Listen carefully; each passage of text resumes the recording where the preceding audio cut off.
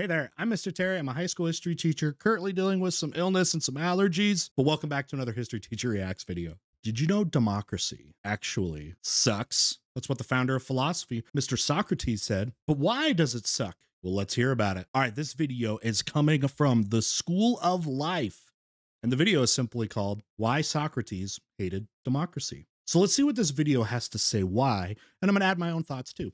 Our original video link is down below. Make sure to check that out, and let's get started. All right, this is definitely one of those videos I'm going to want to see your feedback down in the comments, talking about maybe democracy with its pros or cons, alternatives. Is this the best system that we have here? What should it look like? There's a lot of detail in a conversation about this, so let's get some feedback down in the comments. Okay, here we go. So this is short, only for 20.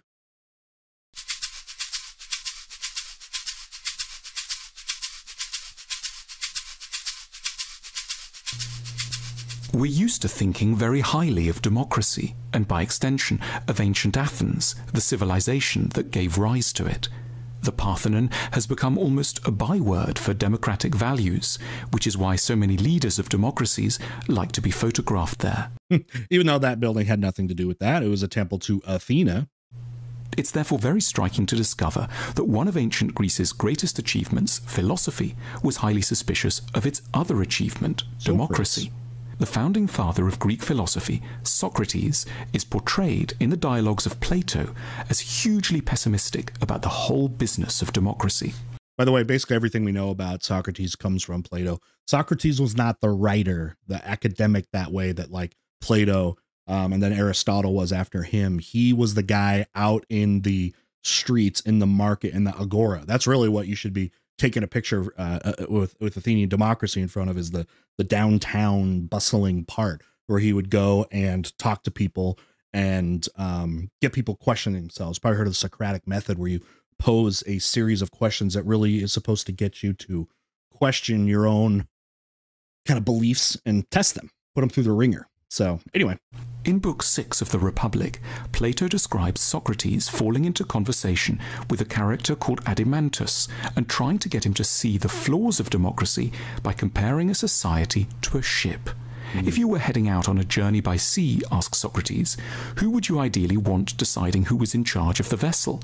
Just anyone, or people educated in the rules and demands of seafaring? The latter, of course, says Adimantus. So why then, responds Socrates, do we keep thinking that any old person should be fit to judge who should be the ruler of a country? So right away with that story, what do you think about that? Do you think that is a good analogy, the ship captain mentality?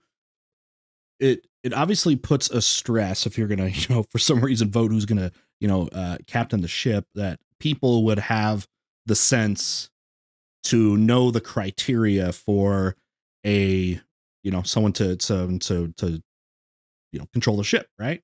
So does that apply to democracy and to voting? Let's see his connection here. Socrates' point is that voting in an election is a skill, not a random intuition.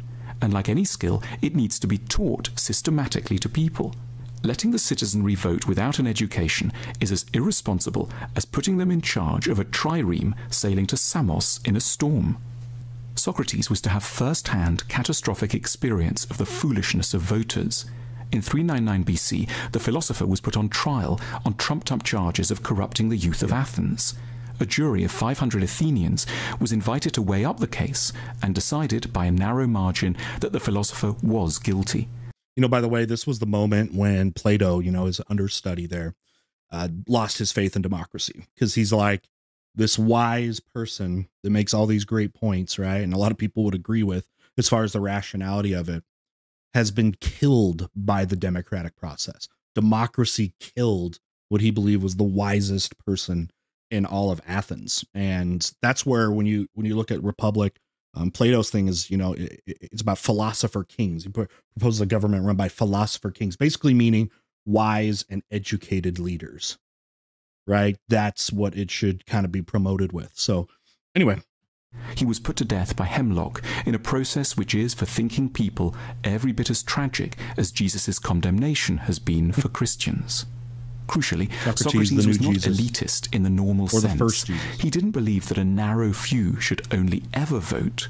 He did, however, insist that only those who had thought about issues rationally and deeply should be let near a vote. This is where when I've had these conversations with students and stuff like that, and just asking them like you know what you think, because we've had this, you know, in classes and discussions, and then people be like, yeah, I mean people should be educated and, you know, the vote, and then it gets problematic, right? Then it's like, okay, well, how are people going to be able to show demonstration of their knowledge of, and it's not just necessarily electing people, but provisions or not provision, propositions to and new laws and things like that, things that get on the ballot, where it's like you have the chance to vote on some kind of initiative or a law, but don't have to demonstrate any knowledge of that law. You can just mark a checkbox, and then your decision is equally as weighted as somebody that may be an expert on said, you know, decision. So, you know, people will be like, yeah, I mean, that's not really, I guess, good or something like that. Then it becomes kind of sticky, because then it's like, well, how do you demonstrate? How can you demonstrate that? And then you get into some stickier things too about access to education in the early United States, or actually, especially after the Civil War, with some of the Jim Crow laws, you had literacy tests, right? Literacy tests, because the idea that a lot of Southerners were, you know, trying to promote was, hey, you should be able to be literate and therefore, you know, educated to be able to vote. But then what ended up happening is it was disproportionately affecting freed or ancestors of slaves, of enslaved people in the United States. So it became very racially tilted that way. All right. Then the other thing was, if you're going to do like some kind of academic test, what decides or who decides what the barometer is, who decides what should be on that, and that inherent of itself could be problematic as well. We have forgotten this distinction between an intellectual democracy and a democracy by birthright. We have given the vote to all without connecting it to wisdom.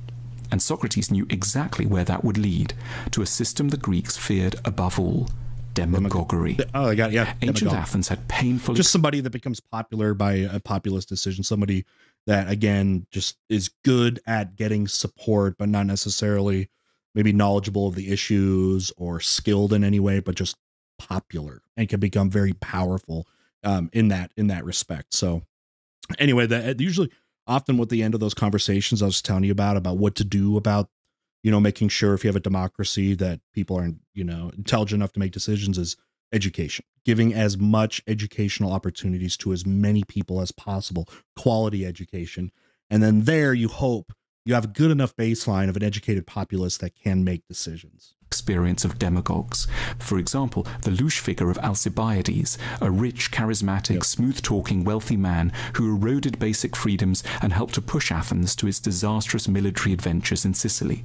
Socrates knew... Plato talks about him a lot, Alcibiades, but yeah, he's like, he is everything wrong with a democracy, right? Because he was, you know, basically a demagogue that way. Got popular that without necessarily, we thought, demonstrating the skill to be able to be a good leader, but was nevertheless popular. He's wealthy and influential that way. How easily people seeking election could exploit our desire for easy answers. He asked us to imagine an election debate between two candidates, one who was like a doctor and the other who was like a sweet shop owner. The sweet shop owner would say of his rival, "Look, this person here has worked many evils on you. He hurts you, gives you bitter potions, and tells you not to eat and drink whatever you like." I'm going to say it, but I shouldn't. Don't look at the guy, the picture in the top. This is why he's saying, this candy shop guy is saying, you don't like doctors. Look what that's going on up there. But this story is actually a really famous one. I'm going to run it back.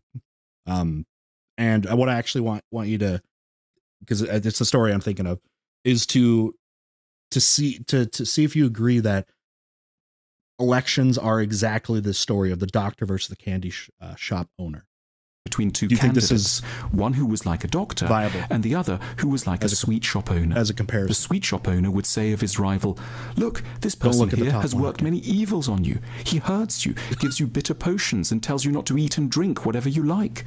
He'll never serve you feasts of many and varied pleasant things like I will." Socrates asks us to consider the audience's response. Do you think the doctor would be able to reply effectively? The true answer, "I cause you trouble and go against your desires in order to help you," would cause an uproar among the voters, don't you think? It's like, oh, you think you know better than me kind of thing? Well, yes, the doctor knows better than you about practicing. And yes, it may be painful and something not desirable, but he's the one that is the expert, right? We have forgotten all about Socrates' salient warnings against democracy. We have preferred to think of democracy as an unambiguous good rather than as something that is only ever as effective as the education system that surrounds it. That is probably the conclusion I've seen with people that say is the most important thing to make democracy the best system that we can possibly have, an educated class. But then at the same time, that becomes debatable, right? You know how many different people have different ideas about what should be in a school and what should be taught in a school? It's just as much as it's as much a debate as anything else. You see it in education right now, right? As a result, we have elected many sweet shop owners and very few doctors. Ooh, this guy is actually coming to a conclusion, his own conclusion. Okay. What do you think we've elected more, the doctor or the sweet shop owner? Let me know down below, and here's my final thoughts. All right, this dialogue is something, it's amazing because this has gone on for over, 2,000 years, right? It's longer than 2,000 years since Socrates was around. And he was around, near this about 50-year period of this Athenian golden age of democracy. And by the way, not a lot of people know that. Athens has mostly not ever been democratic. And it really was, for mostly, it kind of, in a lot of ways, kind of starts in a way with like the Persian Wars, where there was actually vote into do you fight or surrender kind of thing. And that kind of carried into the interwar period. It was only about a 50-year period that Athenian democracy, as we usually talk about, actually existed before it collapsed under power struggles and self-serving upper classes and all kinds of disputes. Here's something to think about with Athenian democracy too. Do you know how many people could actually vote that lived in Athens? It's about 15%. Okay, there's a lot of stipulations. Was male. Okay, you had to be male. You'd be 30 years old. You had to be born in Athens. And you also had to, of course, be like a freed person, because about a third of Athens was slaves. And a huge percentage of Athens was foreigners because it was a trade city. So in the end, about 15% of people were actually allowed to vote. And there's actually an activity to do in our class where we do a debate, and given some documents and given some documents and some stats about that. And that's some of the stuff that gets brought up. And the students kind of have to come to a conclusion about, should Athens really be considered a democratic society? And there's arguments people make on all different sides, because some people right away off the bat would be like, 15% of the people there could vote. No way are they democratic. But then usually the counter argument would come in, and people bring in the stats would be like, okay, well, who's excluded? Okay, women, foreigners, and slaves. So they would try to make that argument where they would say, well, the man is the leader of the household, and he's the one that also has been educated the most. And that's a different thing, because education was more plentiful for men there. But they represent the whole household. So you've got, that argument. And then the foreigner argument was that in Athens are foreigners, again, who are there largely probably because they come over for trade or something like that. Will they have the best interests of Athens at heart? And then people with slaves would say, well, slaves have a very different set of ambitions and things that they would hope for, which would come in contrast to their whole system that, largely use slavery. So that would not be a good thing. So anyways, it makes for a really good argument in classes. And if you're a teacher, I would suggest doing that. Just look up, maybe Google like Athenian democracy debate. And it's a pretty good one. It's actually one I really enjoy seeing, and not involving myself at all. Just say, hey, here's some documents, and separate some people into different groups, and then try their best to make arguments and come to final decisions. So, all right. Again, thank you. I think this is a great question. Thank you for being here. If you've stuck with me this long, I'd love to know what you think about this whole democracy pros and cons, and how do you make it work the best way that you can. Let me know down below. All right. And with that, we'll see you all next time. Bye.